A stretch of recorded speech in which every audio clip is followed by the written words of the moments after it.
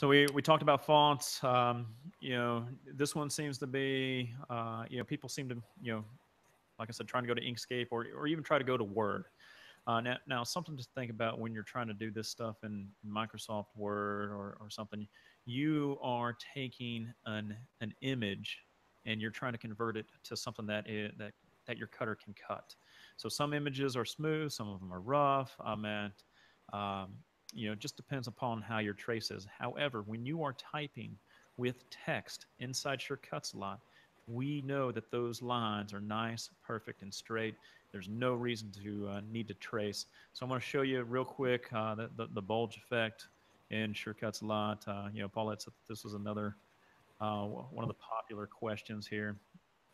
But I'm going to go ahead and zoom out here. And I'm just going to try to recreate this anyway, or recreate the text anyway. So basically, with my text selected, I can go ahead and over here choose my font that I'd want to use. Now, something else that I didn't even mention before is that you have the ability to favorite your font. This is a long drop down menu. Now, if you find yourself using the font more than once, man, you can click this little heart, and now you just made it a favorite. And when you made it your favorite, now you can just say, hey, I just want to view my favorites. And your favorites will only appear. Okay. That's great.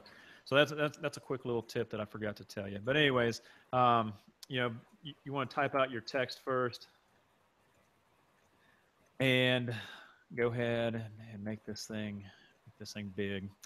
Now there's an effect on here called bulge.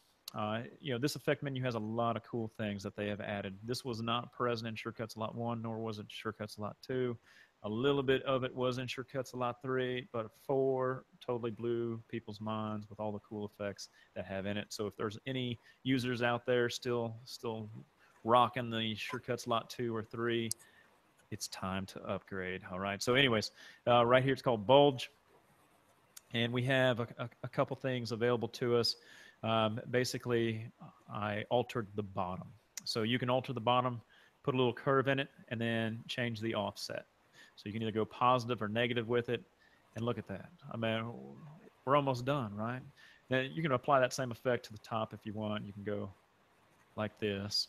So it gives it that kind of barrel effect. But anyways, once you're done with this, I mean, you get a nice little preview. All you have to do is click OK. And then what I did with this is we call this a shadow layer. We saw that with the Yoda.